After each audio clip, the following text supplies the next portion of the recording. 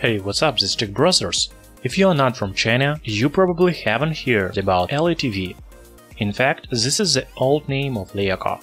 Moreover, it seems that now LeEco company is closed, but you can still buy the smartphone from this manufacturer. You may ask why to buy a smartphone from a company that doesn't exist. The answer is simple, because the smartphones are worth it. Just over $100, you get a smartphone with 3GB of RAM, 32GB of memory, 16MP main camera, 5.5-inch Full HD screen, and Snapdragon 652 chipset. Sound pretty good. This smartphone is called LETV LeEco LED2. Another interesting feature, it has about 80,000 points in AnTuTu. I think it's really good for $100 smartphone. Today I'm doing review LeEco LED2. Let's start with unboxing. The smartphone comes in a black box. The front panel has only company logo.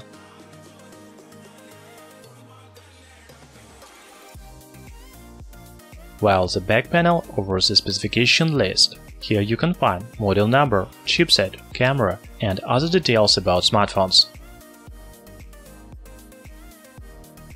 Inside the box you will find the smartphone. It looks like LeEco LS3. We already reviewed this smartphone. You can watch it by the link in description.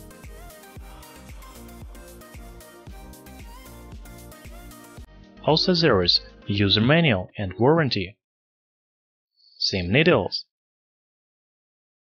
power adapter with fast charging, USB Type-C cable, USB Type-C to 3.5mm audio jack adapter,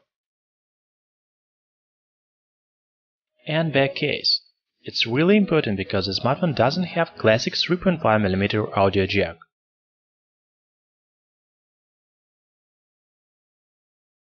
As I already said, LETV LeEco 2 looks very similar to LeEco LS3.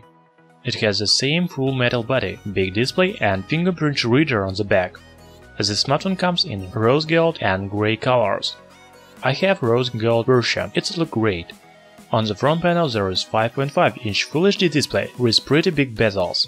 Nowadays there are a lot of bezel-less smartphones, and LETV LeEco 2 looks quite old with large bezels.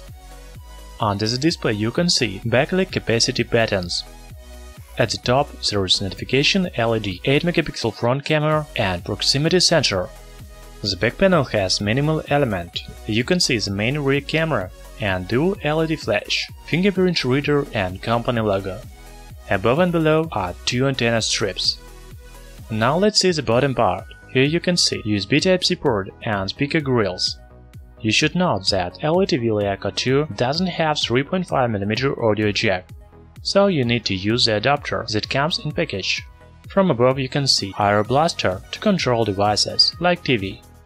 The right side has volume rocker and power button. They are located in the right place and easy to press. The left side has slot for dual SIM card. LETV LeEco 2 has simple and pretty design. The smartphone has good build quality. I should note the metal body is really nice to touch. It has slim body, about 7.5mm, and weight 153 grams. The covered edges makes it comfortable to hold in the hand, and it simply slips into any pocket. The display on LETV LeEco 2 has 5.5-inch diagonal and Full HD resolution. As I said, there are 2mm bezels around the display, but you can't see them on a black background. The screen has good contrast level and viewing angles. In setting you can change saturation and warmth of the display. The backlight range goes up to 500 nits. It means that you can use the smartphones outdoors.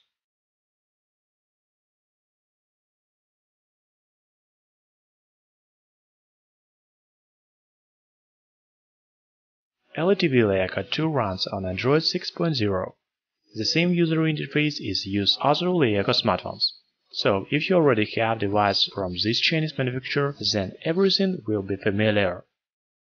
The most important thing you should know, all apps sit on the home screen and there is a lot of LeEco services. I really like quickly access settings. Here you can change brightness, open recent apps and many other functions. There are a lot of reinstall apps, for example an app to control Air Blaster. In general, the user interface is fast and smooth. Yes, there's many settings and applications that many people do not need, but they don't interface with smooth operation. LETV LeEco 2 is powered by Snapdragon 652 with clock speed 1.8 GHz. It offers great balance between performance and power saving. Also, there is 3 GB of RAM and 32 GB of storage. Please note, the smartphone doesn't support external memory. As you already saw, the user interface works fast and smooth. 3 GB of RAM is enough for multitasking. As for the gaming, I will make a special video with full performance test of the smartphone. You can find it by the link in description. Right now I want to show you some benchmarks. Let's start with AnTuTu. LETV LeEco 2 has about 80,000 points in AnTuTu. It's very good result for $120 smartphone. GeekBench 4 shows about 1395 points in single-core test and 3194 points in multi-core test. Many today Chinese smartphones have much lower performance at the same price, about 30–40,000 points in AnTuTu.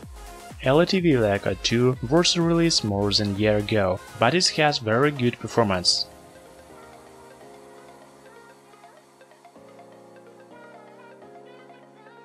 The smartphone has 16-megapixel rear camera with f2.0 aperture. It comes with face detection autofocus for faster focus. On the front panel there is 8-megapixel camera. At the moment, I can't talk about camera quality. I received smartphone just today and didn't have time to take real photos. Later I will publish video with detailed camera test. You can find it by the link in description. LETV LeEco 2 is equipped with 3000 mAh battery. Also, smartphone comes with fast charging technology. And now I want to tell you some information from manufacturer, but later I will make own battery test and publish video on TechBrowser YouTube channel. So the manufacturer says the smartphone works about a workday with moderate use, or about 5 hours of screen on time. The full charge takes about 1 hour and 20 minutes.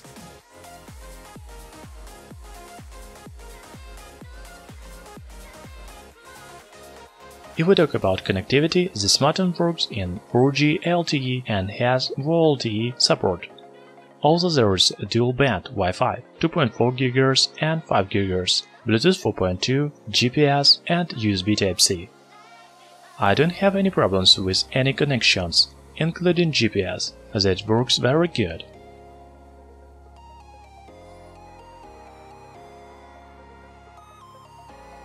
LETV LeEco 2 supports dual Nano SIM cards standby. As I already said, there is slot for only SIM cards, not for micro memory card.